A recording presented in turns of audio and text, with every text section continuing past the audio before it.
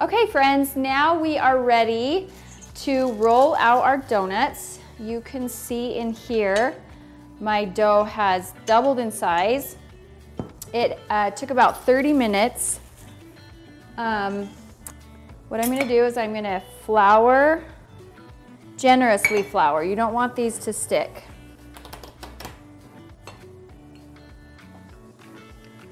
At all. Flour a clean surface. And I'm gonna turn my bowl out. Ah, beautiful. Turn my dough out, I mean.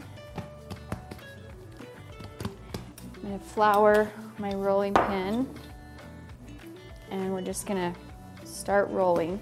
You want to roll these about a ½ inch thick.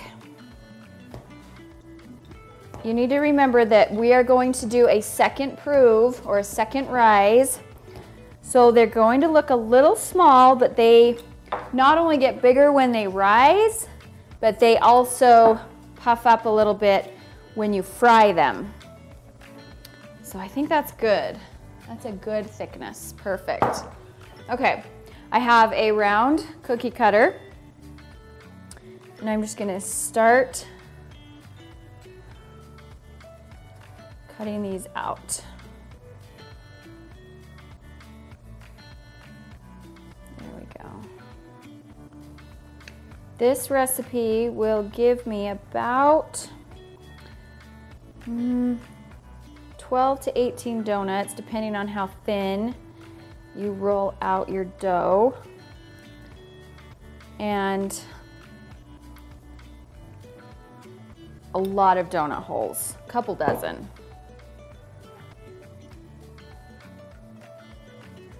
And you're really only able to roll this out once and do this once. It's not like sugar cookie dough where you can ball it back up and roll it out again. I've tried that so many times and there's something about just the structure of the dough that doesn't work. So you just want to get these as close together as possible to get as many donuts as you can. But then I'm going to show you how to make donut holes. They are literally the donut holes, but then you can make extras that aren't actually out of the middle of the donuts. I had someone on Instagram, they're like mind blown. I did not actually know that donut holes were literally donut holes, but they are. Okay, so I have 1, 2, 3, 4, 9, 13. Yeah, this is gonna give me 15, looks like.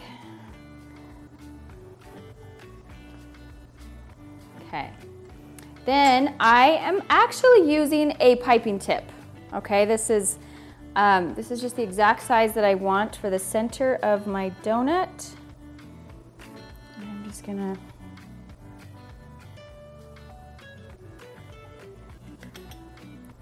cut out the donut holes. Okay, now once I've got all the donut holes cut out, I'm gonna go around with the same tip and just see how many more I can get out of this dough.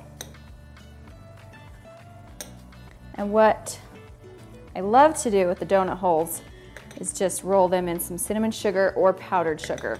I'm gonna glaze the donuts, but I'm gonna toss the donut holes in a cinnamon sugar. And it's so good. Perfect. You're going to pull this off.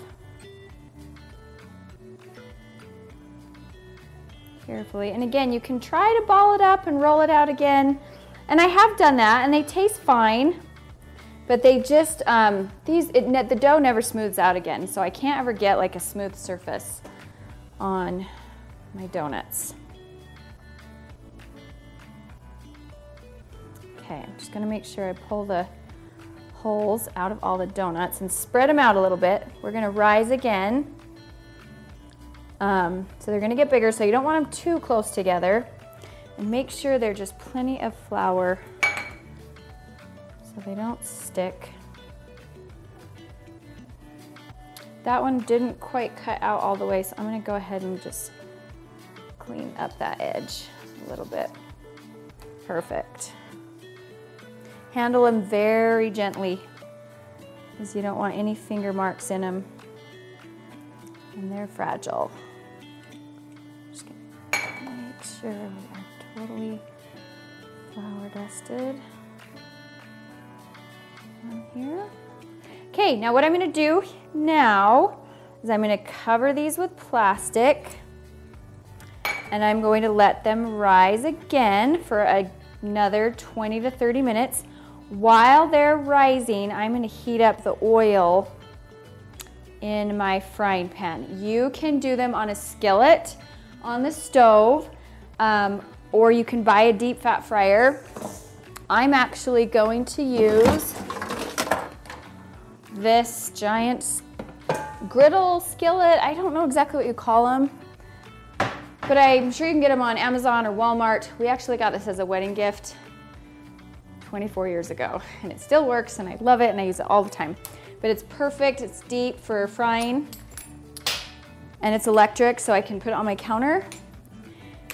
Anyway, I'm gonna cover these up with my plastic wrap. Oh my goodness. And let them do their thing. Oh. And don't cover them too tight. They're gonna rise, so just barely cover.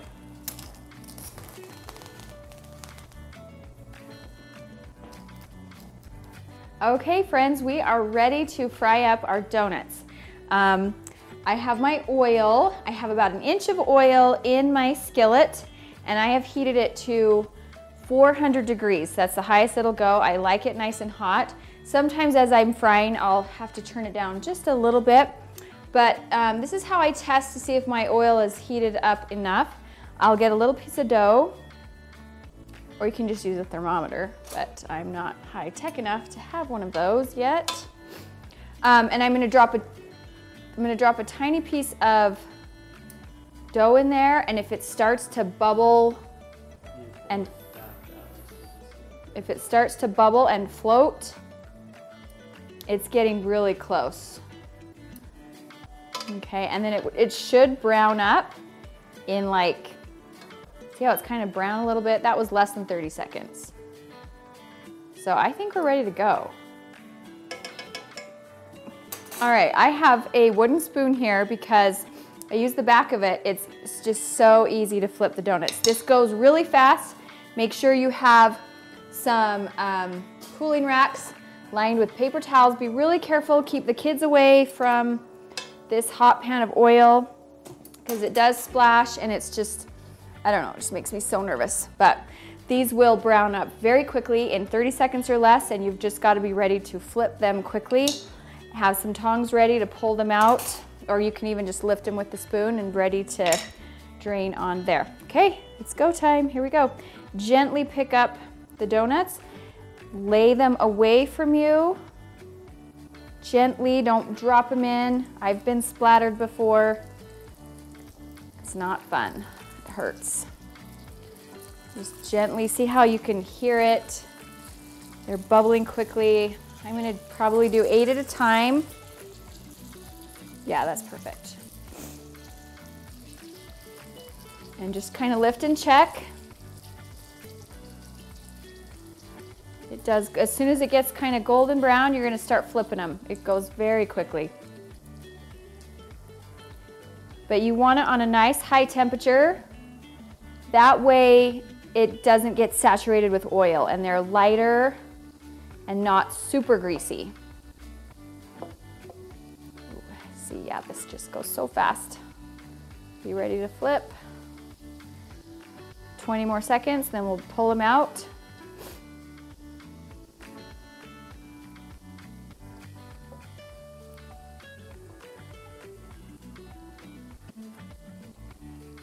Okay, here we go.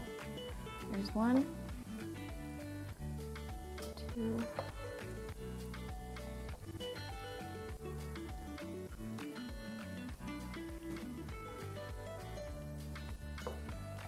This is the fun part. It just goes by so fast, and it's so much work and prep to get there.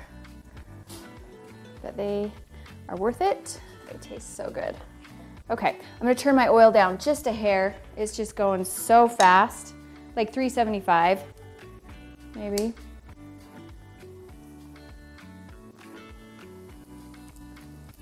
Those are just a little dark for my liking. They're still good.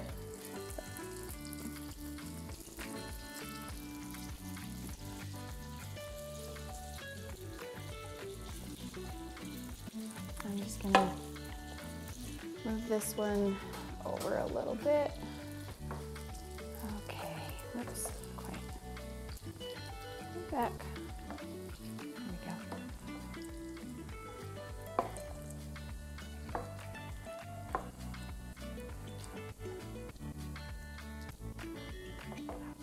There we go, there's one.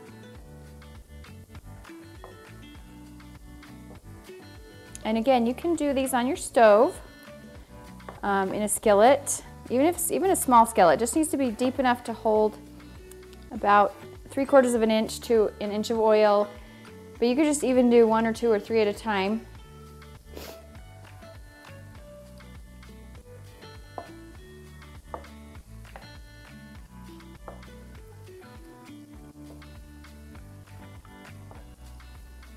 There, I've turned my oil down so it's just cooking just a little bit slower, which is actually good. I can keep up with it.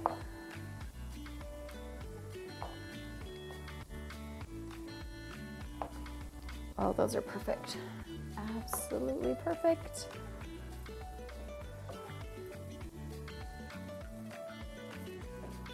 Okay, and then what I'm gonna do now, I'm gonna fry my donut holes. These are a little trickier because what happens is they puff up and they don't like to flip over like the donut, so I just constantly turn with my tongs. I'll only do about half of them. I just constantly flip them because they're a little trickier. They like to stay on one side.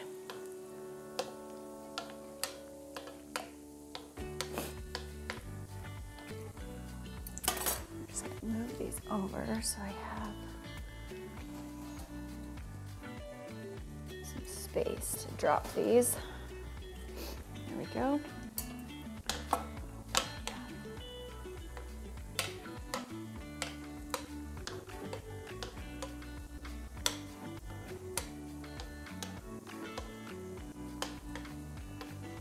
Just keep flipping them.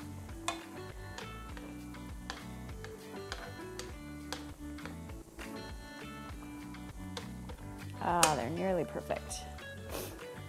So good.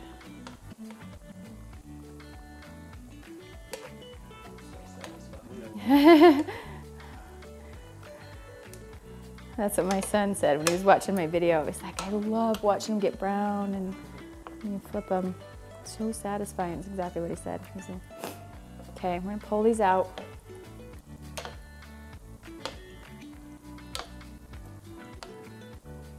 See how fast that went? We are almost done with the entire batch.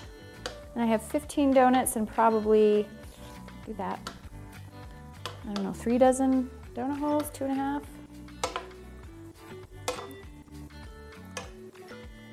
Oh, hurry. There we go.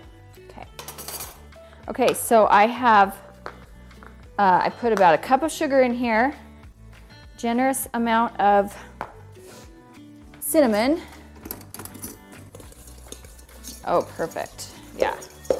And then I'm going to get my warm donut holes, probably about half of them. I'm just going to dust them.